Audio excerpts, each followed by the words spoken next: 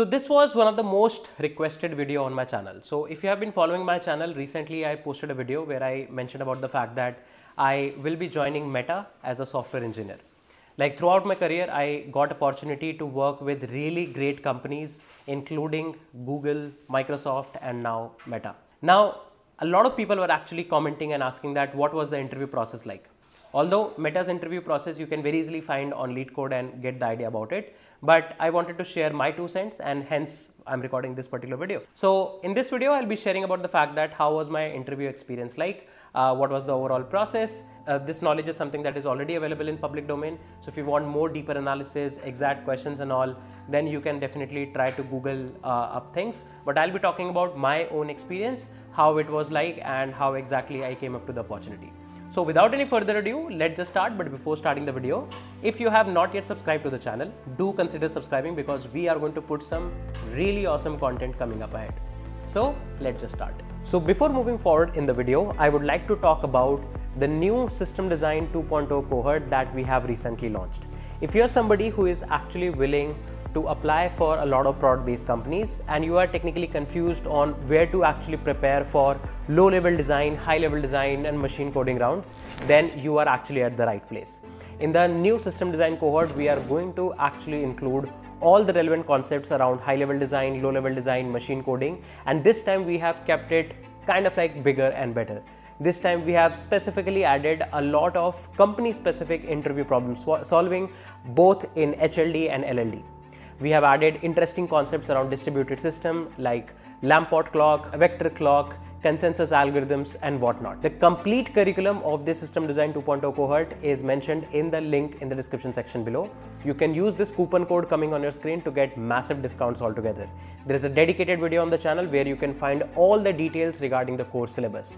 But what I can assure you is, based on my experience working as a software engineer and all of the interviews that I have given, this is going to be a very comprehensive course where we are going to talk about all the relevant things that is going to be necessary, not just for you to crack software engineer interviews, but also work as a software engineer.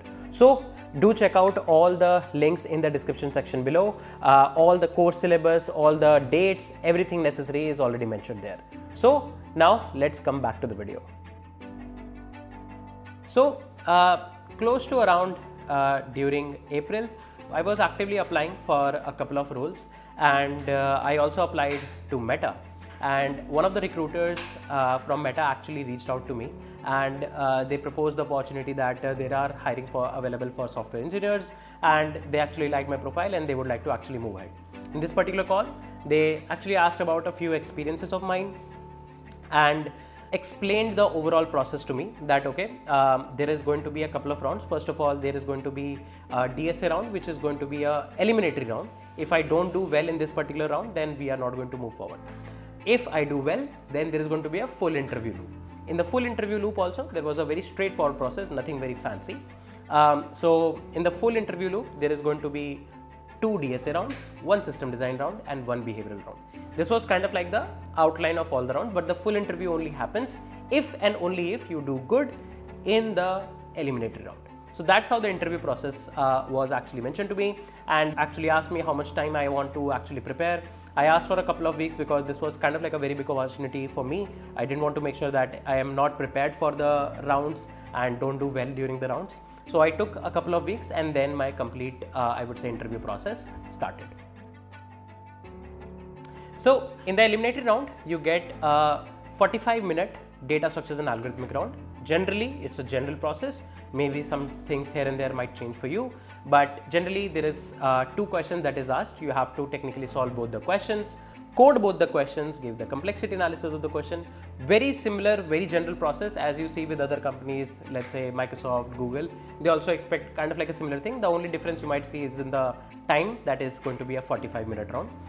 So I believe this round, overall difficulty of the corresponding round was around medium, and most of the questions I was able to actually code, give the proper answers, give the proper time complexity analysis, and I was pretty much confident that this round is going to be good, and I was awaiting the feedback from the recruiter that how exactly the round went, and probably in a day they came back with the feedback that the round is positive and they can start the full interview loop. Now in the full interview loop, there were 2 DS rounds, both with same format as exactly as the elimination round. Similar formatting that you are going to get a 45-minute round. In 45 minutes, you are going to solve 2 DSA questions. And again, similar things that you have to make sure that you give the problem solution properly. You discuss the coding implementation. The coding implementation should be correct. You do a dry run. You do a complexity analysis, time and space complexity analysis for both the problems in 45 minutes. So these 2 rounds, I would say, were slightly harder than the elimination round, as expected also, because in the elimination round, they just want to actually see that whether you are even eligible for the corresponding level that they are actually interviewing for. And in the complete interview loop, they actually try to make sure that they grill you as much as possible and see your problem solving skills. So most of the time, these DSA rounds are to ensure that you are good with problem solving and you are able to code. Once you get a thought process, once you get a solution, once you understand an algorithm, are you able to code that as well or not? There was no language foundation that I had to consider. Any language I am comfortable with, I was allowed to actually code in, and that's kind of like the flexibility that I really liked from Meta. And after both of the rounds, I was actually moved ahead with the system design round. In Meta, you actually get an option to decide on one of the tracks, that whether you want to actually give for a product design round or you want to get for a infra design round. I actually opted in for a product design round, and this round was also kind of like a 45-minute round in which we had to do everything in a very structured way. There was a problem statement. You have to yourself figure out that what are going to be the functional requirements of the system. That means what are the set of features that we will expect the users to be able to actually use in the system. Then non-functional requirement, that what should be the nature of the system in terms of the scalability, availability, reliability and whatnot. Then we were expected to kind of like propose at least a working solution in terms of the design that follows everything with respect to the functional requirement. Like all the functional requirements should be technically satisfied, all the APIs that we have to technically expose, all of the details around that should be technically given.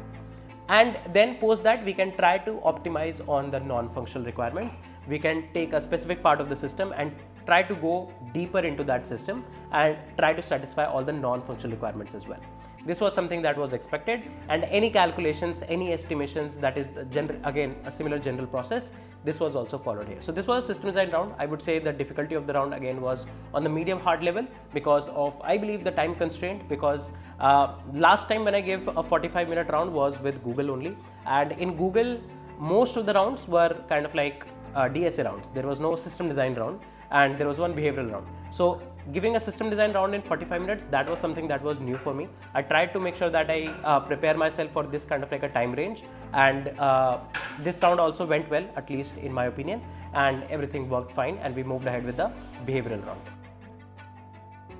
So after all the technical rounds, this was kind of like a non-technical round where your leadership skills are actually judged, your communication skills, your, I would say, team skills, right, your sportsmanship, all of these things, like how good you are as in a team, how good you are as an engineer, how good you are as a team player, all of these things are judged, right? Questions around what are your weaknesses, what are some of the interesting projects that you have worked on. It's kind of like a general behavioral interview where you are actually judged as an individual, plus as an engineer, plus as a team guy, that whether you are going to be able to work in a team or not. And this round also went fine. Similar kind of time constraints were there, around 45 minutes, right? And I actually lead coded all the past experiences, that what has been the previous set of experience with other individuals. I really love the lead code discuss section. They have tons and tons of articles posted by people where people actually share their interview experiences in detail a lot, of course, definitely thanks to the anonymous feature there. So I was able to understand what kind of questions were there, and even my recruiter mentioned a lot of pointers that I have to keep in mind while giving the behavioral round, and I completed this round. And after the behavioral round, the final I would say review process actually started. So the final review actually came up after like 6 days, as far as I correctly remember, including the weekends. So within 6 days, I was actually informed that I actually cleared the complete loop and they are ready to offer me a role at Meta. After that, all the regular process around team matching, offer letter release, all of those things actually happened. So this was kind of like the, I would say, interview process, and I'm really fortunate that Meta gave me this opportunity. I am really excited to work with such bright-minded people. I have heard a lot about the engineering culture at Meta, the pace at which they actually work and deliver, the amount of impact that they create, and I'm really excited to work with in this kind of like an environment. This is going to be something, a lot of things are going to be new for me, and a lot of things are going to be there for me to learn. So I'm really excited, and I'll try to document the journey as much as possible. So I hope if you're watching the video till now, so you must have enjoyed the video and you must have understood what has been the process like. Every time, I believe, whenever you get an interview call from any particular company, I highly recommend everybody to do check out the Lead Codes Discuss section to get the latest idea on what the format is looking like, what the difficulty level is looking like, what kind of question the company is asking. It really helps you to prepare for the interview, because you must know what are the things that are going to probably come to you during an interview. That being said, let's wrap this particular video here. If you have any doubts or any thoughts, do let me know in the comment section below. I would be really happy to answer. Till then, take care, bye-bye. I'm Sanket Singh, signing off.